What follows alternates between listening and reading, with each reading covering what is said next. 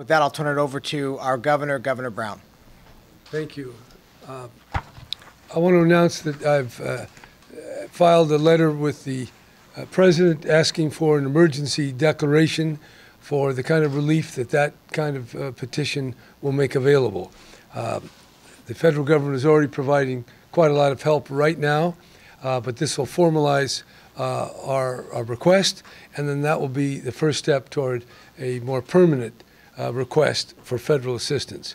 Obviously, this is a very serious matter, and as I've been briefed over the last several days, it strikes me that this is quintessentially a challenge of engineers, of on-the-ground, hands-on people that know how to fix various construction elements of this dam.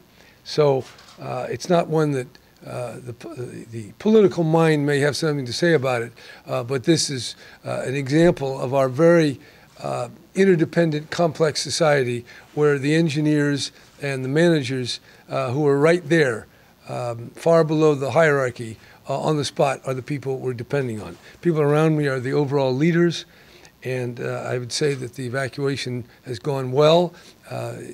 They will be able to say when, not tonight, but when this order will be ready for some kind of modification.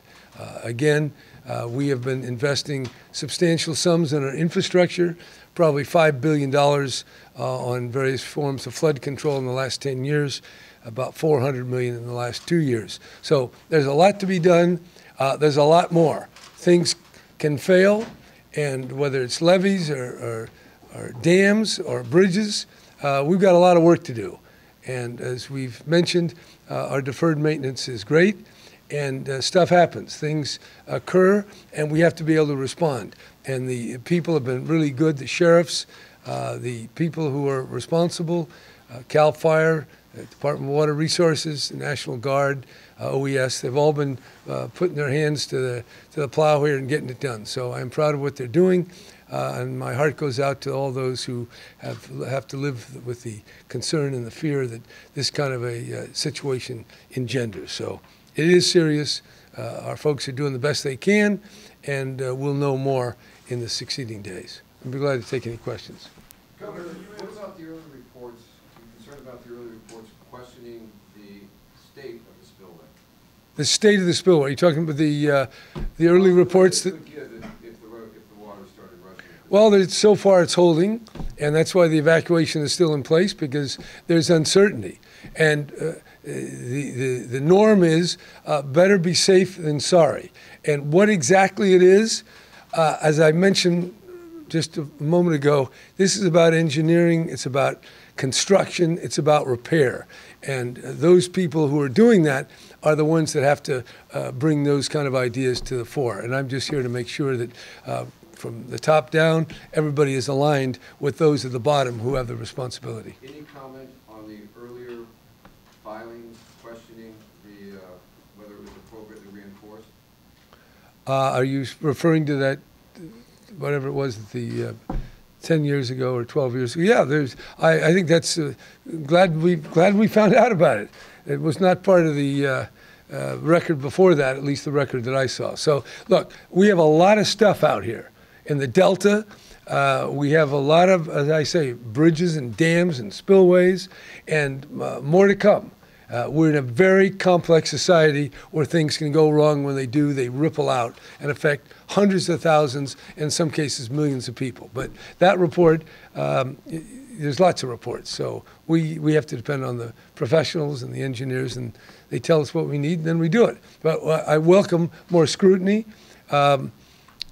President of Parsons just called me on the way over here, said they have their own concerns, and I said, great, we'll put you in touch with DWR. So we'll get a lot of eyes on the problem now that we have a problem, and the problem is big, and we're responding. Governor, you sent a letter to the president asking about yes. This. Have you spoken to anyone in the Trump administration? Yes, I spoke to a cabinet member earlier today. I was very. Who was that? I don't know. We have to give you all the. I personally spoke to a recently confirmed cabinet member. My office has been in touch in the White House. I think that will be sufficient. No No vulgar details beyond those that I'm giving you. Secretary Johnson? No, no, whatever it is. No, that was, no, I'm not answering you. Not, no, you didn't pick the right name. Are you What? concerned about the types of comments the president has made about possibly withholding funds from California impacting your request? Well, I wouldn't try to pick any one comment out of the last 3 weeks. There's a lot of buzz on a number of fronts, domestic and foreign. And I'm sure that California and Washington will work in a constructive way. That's my attitude. There will be different points of view, but we're all one America, and we all have challenges that we share in common. And as we defend America, we defend California and vice versa. Any idea when people can go home? We're not making that announcement tonight, but you can ask the sheriffs will be saying something tomorrow, I think, on that. Yes. Governor, there's been some discussion on this, that this is an example of both water problems that we have and water reliability and infrastructure. And that's been talk at the Capitol, it's been other places. What's your take on that? That this is an example of what we have not done for years? Well, we don't know what it's an example of because we didn't even think about it 3 days ago. So it happened. And the rain is not as great as it was in prior years. And the spillway gave way. And then we had the other problem with the other spillway. So I think you can take this from it, that infrastructure is profoundly important. And in our complex society, whether it's electricity or gas or water or roads or bridges, there's a lot to be done. And we're not talking about a few million, we're talking about tens of billions. And that's why I was very glad to see President Trump announce his $1 trillion infrastructure program, which I fully embrace, and I will strive to make sure California gets 12%. That's our population representative. And we have certainly $120 billion that we can spend it on wisely. You plan to go up to Oroville at any point? I don't have any plans right now. Right now they're busy. I don't think we need politicians fluttering around without able to do anything. That's my point. When I hear when they talk about this, this is not law, it's not politics, it's not what I'm used to. So I'm going to leave this to the engineers and fly whatever appropriate management and monitoring and good skeptical eye that I can apply. But I don't have to fly around and wave at you guys. Governor, there's a lot of rocks and boulders and big equipment that's being moved in right now Yeah. that help shore things up. Is that something that could have happened sooner, perhaps, in your estimation, or things on the right timetable? That's not a question that you or I could probably opine wisely on. So I assume these folks, until proven otherwise, are doing a splendid job. Are there any other pieces of infrastructure that are going to get more scrutiny after this? You bet there are. There are going to be a lot of things going to get scrutiny. Every time you have one of these disasters, people perk up and start looking at analogous situations and things that you might not have paid as much attention to. But we live in a world of risk. The earthquake shook the Bay Bridge, and then we, the state, and all the different governors had to put up a new bridge.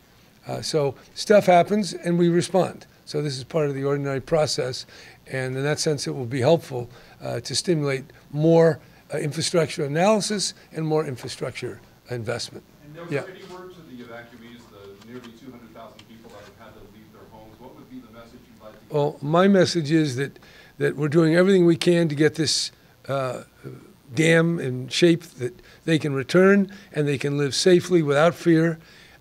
It's very difficult. It's hard to understand how people have been able to evacuate so quickly and the disturbance to their lives. And just know that their government and their representatives are doing everything they can, and will continue to do whatever it takes to make sure we have a safe dam up there and in all the other places where we have these kind of potential threats. All right, with that, we got to get back to Did work. you get any assurances from the cabinet secretary you talked to, who was unnamed? Did you get any I got assurances like, yes, we hear I got a you? very congenial conversation. That's what I will say, and I was Thank you. glad about that. But details to follow. Details to follow. Thank you, Governor. All right.